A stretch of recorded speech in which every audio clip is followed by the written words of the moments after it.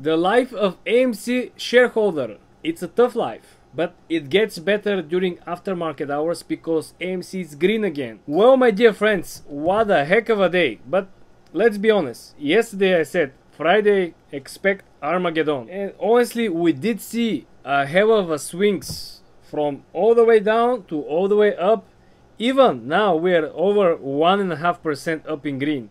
But let's face it, who cares? 4:30 on Friday that the stock that you're interested is 1% up when you was preparing for the avalanche of gains. Another thing that we expected from yesterday was that the volume will be even lower. Yesterday we closed at 102 million, today we closed at 71 million volume. Again, this was good because it was enough to break the levels above $40.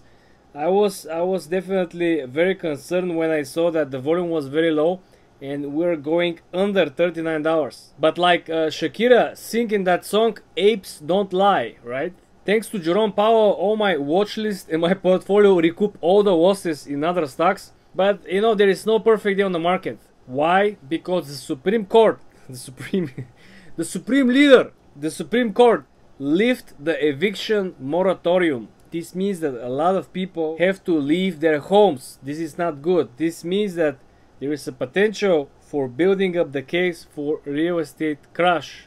Crash, it's a big strong word. Let's say real estate panic. But I have to make a separate video for this. And while we was waiting for SEC to take a closer look on AMC, do you see what they did? Today we announced awards of approximately $2.6 million to 5 whistleblowers who provide information and assistance in 3 separate enforcement proceedings. Let's go over the dark pool data.